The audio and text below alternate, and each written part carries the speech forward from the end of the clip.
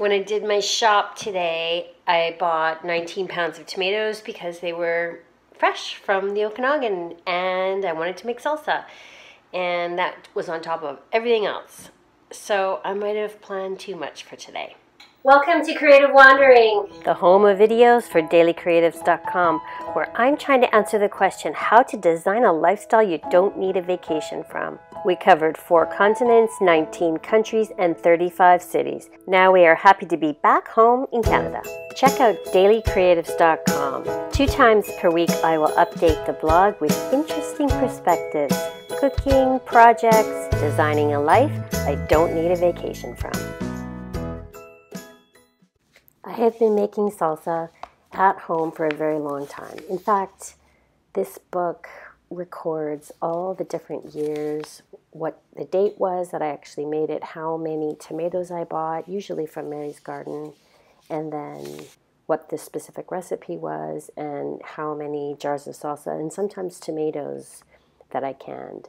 I used to do this with my mother-in-law with her pressure canner, but in recent years, she's not really up for it, and she doesn't eat salsa anyways, so we've done it at home. While making salsa is not difficult per se, it is not a quick job. You need to get everything ready, you need to have bought all the tomatoes, you need to prepare all the work surfaces and all the equipment that you're going to need to make it, and really set aside a big chunk of time. Usually I do it over 2 days, which is what I did on this occasion. Prepared tomatoes means to remove the stem core, slice up X at the blossom end, put them into boiling water, and then into an ice bath to remove the skins. Then you de-seed and finally chop them in the food processor. Takes me a day, so I leave them in the fridge overnight. I didn't have the full of day 1 to process all the tomatoes. I had already done the shopping. So on day 2, it's all about chopping all the vegetables and getting everything ready to start cooking the salsa, and then actually putting it into the jars and running the process of canning.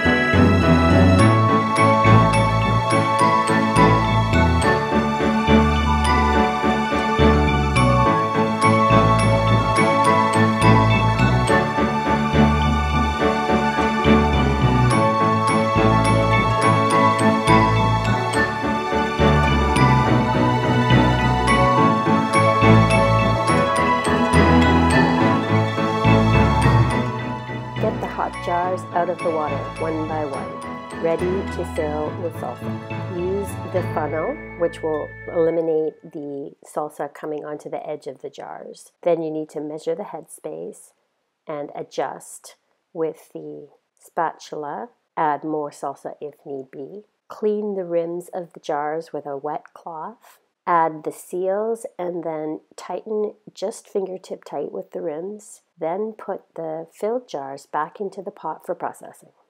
Each step of canning doesn't take that long in and of itself. The process of canning allows you to do multitasking in a way that in most modern settings is not that practical, but when it comes to, I suppose, the way we used to behave on the homestead, it's completely practical. Once the jars of salsa have boiled for 20 minutes at our altitude, it's time to take them out of the hot water bath, carefully with the lifters. And then add the next set of empty jars, and if the water level doesn't cover them, Have some boiling water on hand to make that so. If the salsa is properly processed, the little dot in the middle of the rim will point down.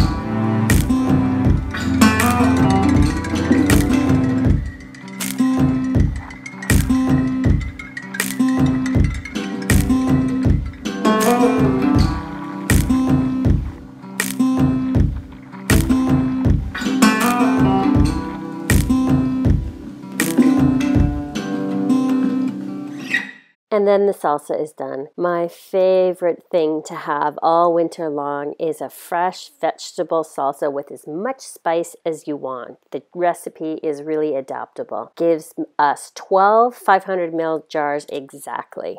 And I just love the way it looks on the counter. Thanks for watching, and head over to dailycreatives.com for more inspiration. See you over there.